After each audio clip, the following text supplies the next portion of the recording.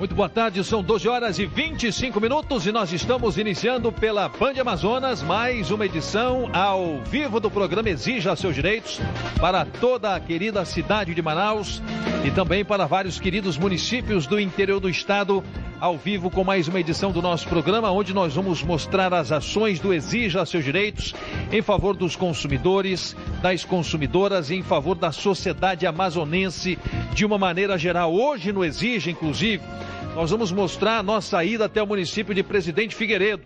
Ontem nós tivemos uma reunião muito importante com o prefeito municipal, Neilson Cavalcante, com vários vereadores, com secretários municipais, com professores da Universidade do Estado, da Universidade Federal, a respeito deste nosso sonho que nós queremos realizar, que é o de transformar o Lago de Balbina num grande centro nacional e internacional de pesca esportiva. Vários representantes do poder público e do setor turístico da região deram o pontapé inicial para a idealização do projeto. Enquanto nós estamos trabalhando numa ponta para gerar emprego e renda, principalmente para os pescadores do Lago de Balbina, nós vamos mostrar a dura realidade do desperdício de alimentos na cidade de Manaus. Foi pensando em toda esta situação que o projeto Mesa Brasil desenvolveu maneiras de diminuir esta grande quantidade de alimentos que vai para o lixo diariamente. O Exija Seus Direitos, a edição dessa quarta-feira vai começar agora com o nosso quadro Procura-se.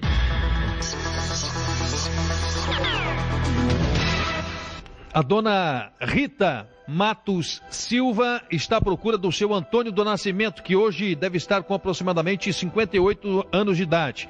Os dois se relacionaram por cerca de 10 anos, tiveram uma filha. Nessa época, eles residiam em Manaus, no bairro do Educandos. Em virtude de ciúmes por parte da Rita, ela decidiu se separar do Antônio Nascimento. Hoje, a Rita está um pouco mais madura e eu acho que ela se arrependeu daquela crise de ciúmes que ela teve e quer reencontrá-lo. E poderá dizer, inclusive, para poder dizer, inclusive, que aquela história do ciúme ficou lá para trás. Então, a Rita, apesar de toda a distância, ela continua tendo muito respeito, muito carinho, muita atenção pelo Antônio. Há pouco tempo, a Rita conversou com a comadre do Antônio, que informou que ele está morando no Distrito Industrial e que está separado. Essa comadre não sabe o endereço do Antônio Nascimento. Com muita emoção, a Rita esteve no nosso programa, ela não quer participar ao vivo, mas ela quer tentar localizar o Antônio do Nascimento, que segundo ela, até hoje, continua sendo o grande amor da vida da Rita. Então é Rita Matos Silva, teve um relacionamento com o Antônio, desse relacionamento tiveram uma filha, e o nome dele é Antônio Nascimento. Eles chegaram a morar no bairro do Educandos e se relacionaram por cerca de 10 anos. Se você tem alguma informação sobre Antônio Nascimento, que teve um relacionamento com a Rita Matos Silva, tiveram um filho, durante 10 anos tiveram um belo relacionamento. Ela, segundo informações dela própria, por ciúmes acabou se separando do Antônio, mas ela com muita emoção veio ao programa Exija Seus Direitos para afirmar categoricamente que o Antônio Nascimento continua sendo o grande amor da Rita Matos Silva. Algumas informações dão conta de que ele poderia estar morando no Distrito Industrial. Se você conhece o Antônio Silva, conhece um pouco dessa história, pode nos ajudar a fazer este reencontro, que é um reencontro, inclusive, muito esperado pela Rita. Entre em contato com a produção do programa Exija Seus Direitos. Hoje nós vamos acelerar o programa, nós vamos só até 1:45, hoje tem jogo, né? Hoje nós temos jogo, a Band é o canal do futebol, é o canal do basquete, é o canal da natação, enfim, a Band é o canal do esporte. Hoje uma grande programação esportiva hoje da Band, logo mais à noite. A Jocely Moura Coutinho Viana está apelando também aos telespectadores do nosso programa. Se tiverem informações, ela foi assaltada, levaram a habilitação, a bolsa, o CPF, cartões de crédito, o título eleitoral. Se tiver alguma informação, se você encontrou documentos da Jocely Moura Coutinho Viana, por gentileza, entrar em contato com a produção do programa Exija Seus Direitos, que será bem gratificado. Atenção para o resultado da promoção Pânico é na Band. Parabenizamos a grande ganhadora, que foi a Cleitiane Barbosa, que curtiu a fanpage e compartilhou com os amigos o banner do Pânico na Band. O sorteio aconteceu na última segunda-feira na fanpage da Band Amazonas, e a Band quer agradecer agora a todos os que participaram e curtiram a página no Facebook. Continue ligados que em breve teremos novas promoções exclusivas para os telespectadores da Band Amazonas. São 12 horas mais 30 minutos. Se tem uma coisa que o Brasil precisa combater, várias coisas que o Brasil precisa combater, mas uma coisa que chega à beira da revolta é o grande desperdício de alimentos que o Brasil possui e produz por dia. São milhões e milhões de toneladas que são jogadas fora de produtos que poderiam ser aproveitados, sobretudo para acabar de vez com a grande miséria e com a grande fome que se alastra sobre vários municípios brasileiros. Para tentar combater um pouco desta situação, tem um programa chamado Mesa Brasil. É um programa que procura distribuir alimentos para instituições de caridade e principalmente para as pessoas simples e humildes do povo que infelizmente não têm o que comer. Vamos falar sobre desperdício de alimentos no Exija Seus Direitos. A reportagem é da Amanda Mota. Em um mundo com tantas riquezas, é quase impossível acreditar que ainda existam pessoas que morrem de fome. As diferenças são absurdas entre as classes sociais. Crianças e idosos em várias partes do planeta suplicando por um prato de comida. Enquanto nas feiras, frutas e verduras ainda em condições de consumo são jogadas no lixo. Somos um dos maiores produtores de alimentos do mundo, mas aproximadamente 40% do que é produzido vai para o lixo. Um tomate, uma cebola e vai muita coisa boa para o lixo. Muita coisa mesmo, todos os dias. Moradores de rua reviram as lixeiras todos os dias em busca de comida. E a prefeitura ainda coloca um fiscal para evitar que pessoas peguem. Mas eu estando aqui, eu não deixo pegar. Alguns feirantes, como Dona Cristina dos Santos, fazem doações do que é desperdiçado. Tem muita gente que vem pegar aqui. Até o pessoal da prefeitura mesmo vem come pegar aqui. Outros vendem como produtos de segunda. A gente faz o menor preço. Foi pensando em toda esta situação que o projeto Mesa Brasil desenvolveu maneiras de diminuir esta grande quantidade de alimentos que vai para o lixo diariamente. Nós temos supermercados, churrascarias, padarias, que têm alimentos próprios para o consumo, né? Mas perdem o valor comercial. Uma embalagem danificada, alguma coisa nesse sentido. E esses alimentos nós podemos receber e com certeza consumir, porque eles perdem o valor comercial, mas não perdem o valor nutricional. E além disso, nós temos parceria também com a Conab, que é uma empresa do governo federal, que compra produtos, né, da agricultura familiar e nesse momento de safra, de produção, repassa ao Mesa Brasil para nós repassarmos à instituição social. Para as pessoas que queiram participar do projeto e se tornar fornecedores de produtos, o coordenador Elinaldo Barbosa explica como fazer. Churrascarias, supermercados, que às vezes tem ali aquela para de carne que não vai ser servida para o cliente, mas ela serve para fazer uma sopa numa instituição social. Então, são várias formas de você participar, materiais de construção, materiais de higiene, de limpeza do programa. A pessoa física participa, também doador, empresário, autônomo, pode fazer a doação. Olha, eu não tenho dúvida alguma de que poucas pessoas conheciam esse programa social, que é um programa social fantástico. Parabéns ao Barbosa, parabéns a todos do Mesa Brasil.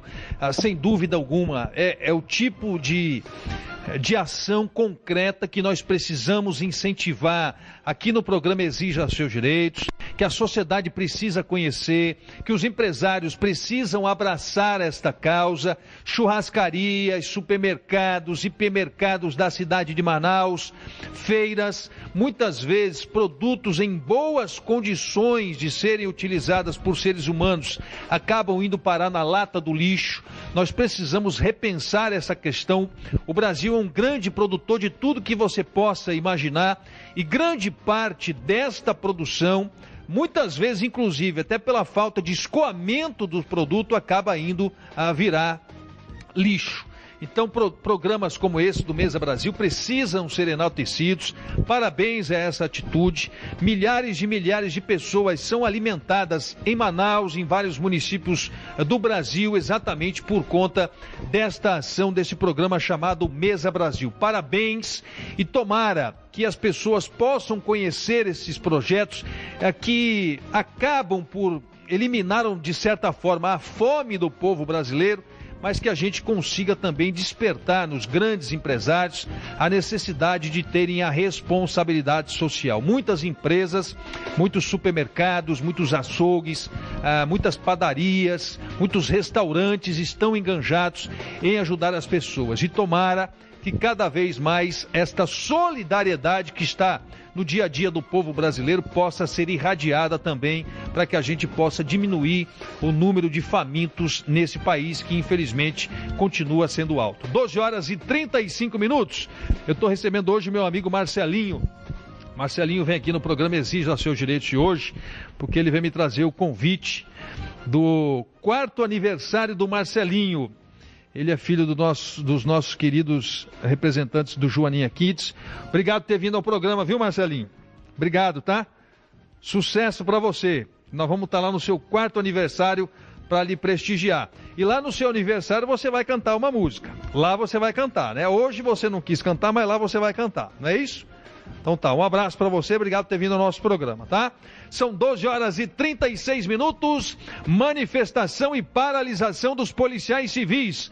Aconteceu um grande ato nacional e no Amazonas não foi diferente. Houve uma grande movimentação hoje pela manhã no centro da cidade de Manaus. Um ato público foi realizado na Avenida Eduardo Ribeiro. A paralisação ocorreu em busca de melhores condições, estrutura e também salarial por conta dessa movimentação, que é uma movimentação nacional. A Polícia Civil do Estado do Amazonas acompanhou esse movimento, esse indicativo de paralisação que ocorreu em 12 estados brasileiros. Há uma grande insatisfação na classe dos policiais civis. Muitos estados brasileiros não dotam a polícia civil de condições realmente para que possa fazer, sobretudo, o processo investigatório. Há um movimento nacional. No Amazonas houve a adesão de grande parte dos policiais civis e parece que hoje ou amanhã o governador do estado terá uma reunião com os representantes da Polícia Civil e tomara que eles possam encontrar aí dias melhores para a Polícia Civil do Estado do Amazonas, que faz também o seu indicativo de paralisação. Tomara que o governo sente, reúna, discuta, debata, mas que possa apresentar também melhorias nas condições estruturais da Polícia Civil e principalmente também na questão salarial. Muitas pessoas estão pedindo para a gente repetir aqui a grande ganhadora do resultado da promoção Pânico é na Band. Aí está a grande ganhadora, que é a Cleitiane Barbosa. Ela curtiu a fanpage da Band, compartilhou com seus amigos o banner do Pânico na Band. Você que acompanha as promoções do pessoal da promoção aqui da Band, do departamento de promoções, em breve novas e grandes promoções. São 12h40. Ontem, dando prosseguimento a essa nossa ideia compartilhada por muitos, de que nós podemos transformar o Lago de Balbina num grande centro nacional e internacional de pesca esportiva, eu tive uma reunião com o prefeito Neilson Cavalcante, uma reunião com vários vereadores, vários secretários municipais, o superintendente federal da pesca no estado do Amazonas, que representou o Ministério da Pesca, professores da Universidade do Estado, professores da Universidade Federal, biólogos que lá estiveram, para que juntos a gente possa cada vez mais aprofundar essa questão. Há hoje uma escassez de peixe no Lago de Balbina. O próprio sindicato, as próprias colônias, os próprios pescadores reconhecem que alternativas precisam ser viabilizadas para que Balbina possa continuar tendo geração de emprego e renda nessa questão da pesca. Mas a melhor alternativa, sem dúvida, que nós temos é transformar estes pescadores profissionais em guias turísticos, em piloteiros, para que eles possam recepcionar aqui os turistas, os amantes brasileiros e também os estrangeiros dessa prática que cresce de forma muito rápida e muito intensa no Brasil e no mundo inteiro. Eu estive ontem com o Salomão Rossi lá em Presidente Figueiredo, que é um cantor, compositor, mas que é uma pessoa dedicada e amante também da pesca esportiva, e os detalhes nós vamos acompanhar na reportagem da Liliane Costa. O deputado estadual Marcos Rota, em reunião com o prefeito de Presidente Figueiredo, Neilson Cavalcante, juntamente com a participação de vários representantes do poder público e do setor turístico da região, deram o pontapé inicial para a idealização do projeto que vai transformar o Amazonas no polo de referência da pesca esportiva, no Brasil e no mundo. O prefeito ficou entusiasmado com a proposta. É muito bom a gente pensar num parque aquícola em Balbina, pensar na pesca esportiva para preservar, para dar uma sobrevida ao lago, dar uma atividade para o Lago de Balbina. A ideia inicial do projeto é fechar o lago por 3 anos para poder preservar o local e aumentar a quantidade de peixes por meio da colocação de alevinos e matrizes para reprodução. De acordo com o deputado estadual Marcos Rota, autor do projeto, hoje são encontrados apenas exemplares de peixes muito pequenos, que não garantem o sustento da própria comunidade local. Uma alternativa são os tanques redes, que podem ser colocados no lago, e os outros que podem ser colocados em terra. Mas isso só não vai resolver o problema imediato, né, desses pescadores. Então nós estamos conversando, estamos dialogando, e nós vamos, com a graça de Deus, com a ajuda de todas essas pessoas, a encontrar alternativas para que Presidente Figueiredo possa se transformar, inclusive, num grande projeto piloto de pesca esportiva no Brasil. O superintendente federal do Ministério da Pesca, Nonato Costa, sugeriu uma solução para o problema. Que é a questão da transformação de Balbina em parque aquícola. Onde será beneficiado, sabe, a questão dos empresários, também da iniciativa privada, e principalmente o foco maior são os pescadores do Lago de Balbina, né? Para Salomão Rossi, apresentador de um programa de TV voltado para a pesca, o título de polo da pesca esportiva no Brasil precisa ser do Amazonas, que hoje ocupa o 8º lugar no ranking. É direito nosso, pelo tamanho, pela diversidade, que o Amazonas se torne o principal centro de pesca esportiva no mundo. O deputado estadual Marcos Rota finalizou a reunião falando que Balbina pode ser o marco inicial para que seja fomentado a pesca esportiva também em outros municípios, mas para isso, vários aspectos ainda precisam ser analisados. A próxima reunião possivelmente vai acontecer na primeira quinzena de junho, onde vão estar presentes também a CEPROR, o INPA, o ICMBio, o IBAMA, o IPAAN e o FAM. Muito bem, nós estamos encerrando o programa de hoje. Tomara a Deus que a gente consiga avançar nessa questão. Eu não tenho dúvida alguma de que, transformando o lago num grande centro internacional e nacional de pesca esportiva, nós vamos fomentar o turismo, aliar a vocação turística das nossas belas cachoeiras do município de Presidente Figueiredo a essa questão que cresce de forma muito grande, muito rápida no Brasil, que é a questão da pesca esportiva. Nós temos 6 milhões de pescadores esportivos somente no nosso país. Então, queria muito agradecer o prefeito Neilson Cavalcante.